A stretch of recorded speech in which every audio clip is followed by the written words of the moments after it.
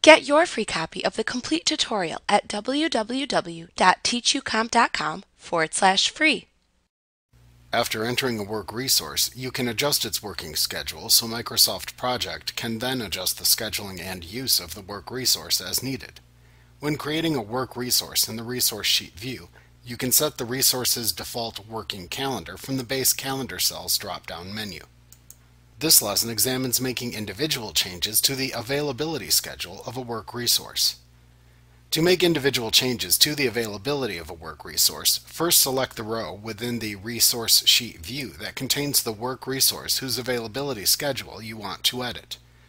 Next, open the Resource Information dialog box by clicking the Resource Information button in the Properties button group on the Resource tab in the ribbon.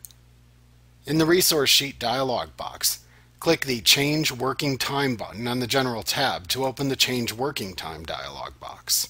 You use this dialog box to make individual adjustments to the base work schedule calendar that is selected.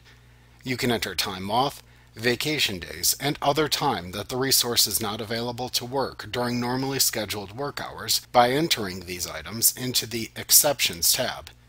If the resource has a set part-time availability, you can enter the schedule of their work week into the Work Weeks tab. To create an exception to the work schedule, click the Exceptions tab. Then enter the various days off for the chosen work resource. To do this, click the first day off within the calendar.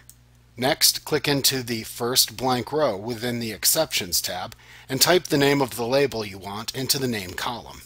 When you leave the cell, the date selected in the calendar above is entered as the default values for both the start and finish dates of the time off. If this is incorrect, click into either or both the start and finish columns to set the correct start and end times of the time off from the project. Then repeat this process as needed to enter any other time off for the selected work resource. To enter a custom work week for the selected resource, click the Work Weeks tab in the Change Working Time dialog box. Note that the value of default is shown in the first row of this tab. This means that the default working time from the selected base calendar is used for task scheduling of this work resource. To change the default work schedule of this resource for all weeks in the project, select the default row on this tab first. To only set a work schedule for a specified time, click into the next blank row instead. Then enter a name for the range of time into the Name column. Then use the Start and Finish columns drop-downs to set the start and end dates for the work schedule you are about to specify.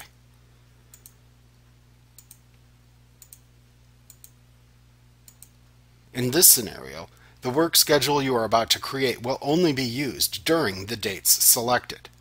During dates not within this time, the default schedule is used. Next, for whichever schedule you are editing, click the Details button to open the Details For dialog box. Select the desired day or days of the week to edit by selecting them from the Select Days list at the left side of this dialog box. To the right of that, then either select to Set Days to Non-Working Time or select Set Days to these specific working times from the option button shown. Choosing the Use Times from Default Workweek for these days option does nothing to the scheduled days. If you selected the Set Days to these specific working times option, then set the available working hours for those days in the From and To columns below that area. After creating your custom work schedule, click the OK button in the Details For dialog box until you return to the Resource Information dialog box. Click the OK button in the Resource Information dialog box to save the changes to the selected work resource's schedule. Like what you see? Pick up your free copy of the complete tutorial at www.teachucomp.com/free.